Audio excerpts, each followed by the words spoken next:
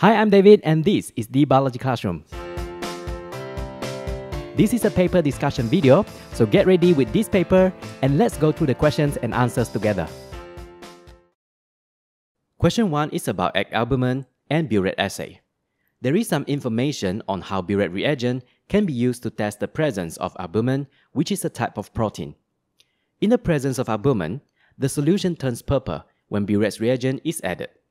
The intensity of purple increases as the concentration of albumin increases.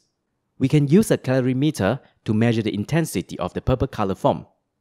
Figure 1.1 shows us that when the color is more intense, the reading of absorbance is higher. A. Outline how a calorimeter is set up for a correct measurement of the intensity of a colored solution. Before we can use a calorimeter, we need to calibrate it.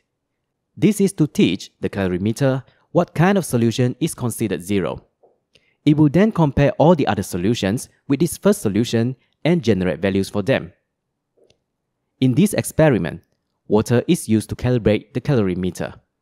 We can do so by placing a cuvette with water into the calorimeter and setting the absorbance to 0. Another thing that is usually done is that we can use a colored filter. This is to set the wavelength we want to use in the experiment.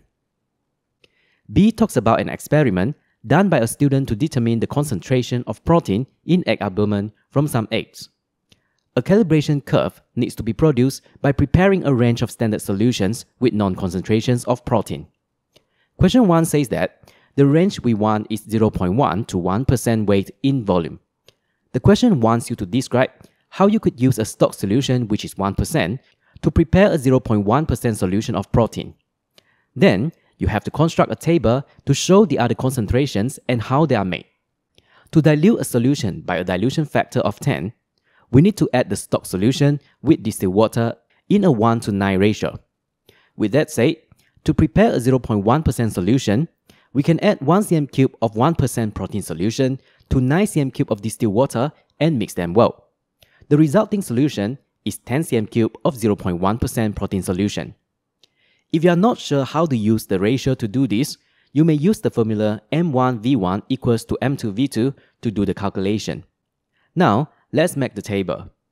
The other concentrations I chose are 0.3, 0.5, 0.7, and 0.9%. You may choose other concentrations, but make sure there are at least 5 in total. In this table, you must include the volume of the 1% stock solution and the distilled water added to gain full credit. I am making 10 cm³ each. It is fine if you choose another volume. 2. Identify the independent variable and dependent variable. The independent variable is the protein concentration, and the dependent variable is the absorbance when measured by calorimeter. 3 wants you to label the axis of the graph and sketch the expected calibration curve.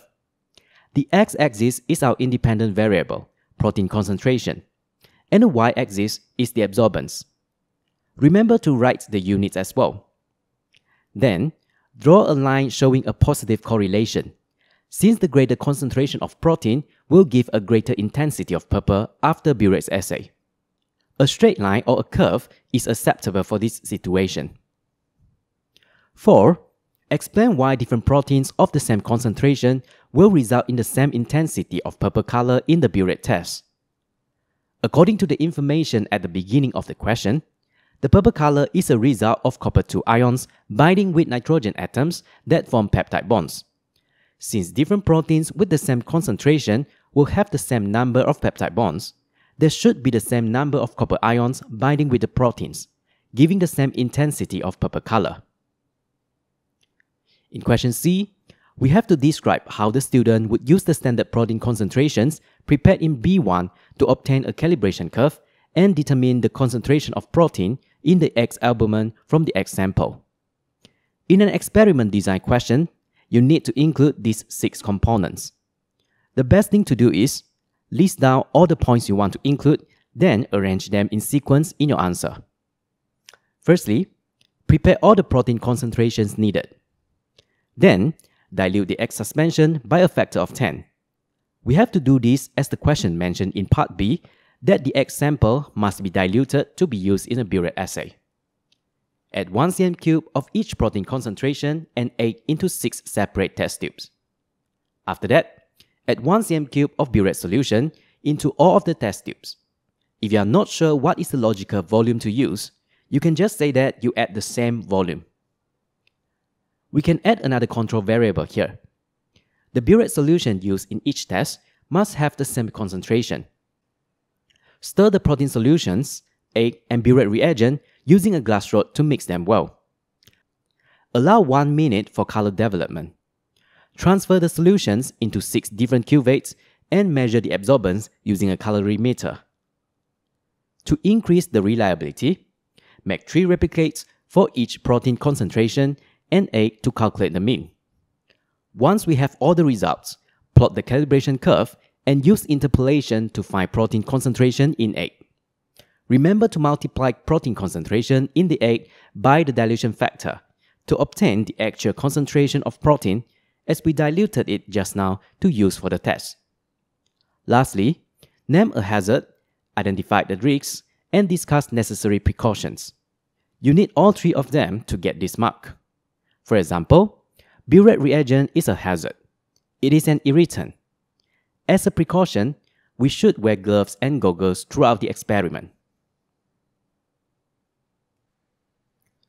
Question 2 is about Huntington's disease. A study shows that people with the disease have a higher urea concentration in a specific region of their brains. A study was carried out to investigate the increased urea concentration in a group of sheep with a gene called OVT73. This is a mutant allele of the Huntington gene. A. Describe 2 features of an appropriate control group for this investigation. To make valid comparisons between the control group and the test group, some important control variables must be kept constant.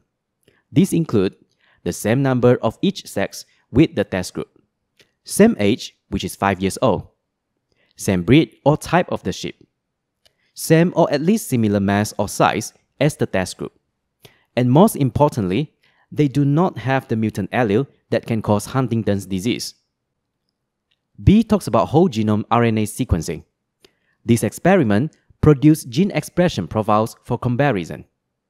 24 genes that are related to urea concentration in the cell were described as genes of interest. Explain why it was more appropriate to use RNA sequencing rather than DNA sequencing for the identification of this gene of interest. The aim here is to know the gene expression of a cell. DNA sequencing only identifies the presence of genes in the cell. It does not function like RNA sequencing, which identifies those active genes in the cell which are switched on and expressed.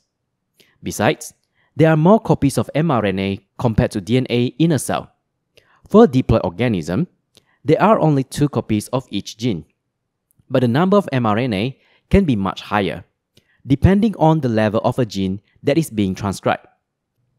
With that said, the quantity of RNA in the cell indicates the level of gene expression. C shows us the comparison of 10 genes of interest between the OVT73 and the control group. The difference between them is expressed in ratio. 1. State which statistical tests would have been used to establish the statistical significance between the datasets and explains why the test chosen was suitable. A t-test should be used as we are comparing means between 2 samples with fewer than 30 values. On top of that, this is continuous data and has a normal distribution. You only need to have one of these points to get a mark. 2. State the null hypothesis for the investigation. In a t-test, we always hypothesize that the difference between the mean values we are comparing is not significant. 3. Explain the advantage of calculating the ratios. Expressing the data in ratio allows us to make comparison more easily. The value let us identify if OVT73 mean counts were higher or lower than the control. Then, use data from table 2.1 to support marking point number 2. For example, you can say that only 2 genes were lower for OVT73 as their ratios are smaller than 1, while the first 8 were higher as their ratios are more than 1. D.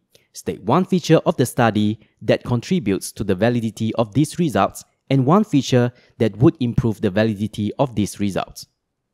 Note that the first question wants you to identify something that has been done to ensure validity, while the second question wants you to suggest something that was not done. Firstly, 2 different testing kits were used instead of only one. This reduces the chance of having anomalies. The kits used are commercial kits, so they are probably pretty accurate as they are products that are already in the market. Lastly, statistical tests or analysis were carried out to compare the data. Some improvements can be made, including increasing the sample size by testing more sheep. We can also reanalyze the tangents using Kit 1 as a method to double confirm the results. Lastly, we can test the same tissue samples again to replicate the study to improve the reliability of the data. In E, we have another table showing the concentrations of urea in 3 tissue samples. A gene called SLC14A1 showed differential gene expression at a significant level in these regions. Question 1 wants you to calculate the ratio for the motor cortex. It is 69.9 divided by 52.7, which equals 1.33. Use only 2 decimal places as that is how the other values are written in the table. 2. Explain how the standard error values for mean urea concentration are good indicators of the estimates of statistical significance. The overlapping of standard error ranges between 2 data indicates a non-significant difference between them. So, according to the table, we can see that for the anterior stratum, the standard error ranges do not overlap, suggesting there is a significant difference. For the cerebellum and motor cortex, however, the ranges do overlap, so there is not a significant difference between them. 3 tells us the role of SLC14A1. Explain the relationship between the results shown in Table 2.2 and the increased gene expression shown by SLC14A1.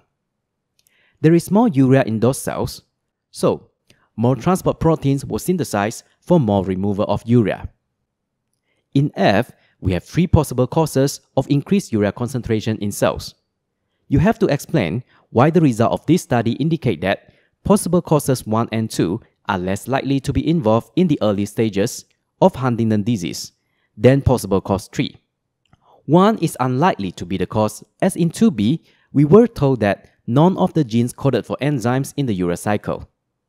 2 is also unlikely to be the reason, as in the 3rd paragraph of question 2, it says that at the time of the study, OVT73 were 5 years old and had no detectable loss of striatal neurons or disease symptoms. 3 is the most possible cause because in E3, we learned that when there is more urea being produced, a greater gene expression occurs to synthesize the transport proteins, so cells require more energy for this process. That's all for today. If you think my videos are useful, don't forget to like, comment and subscribe. Thank you for watching and see you again soon.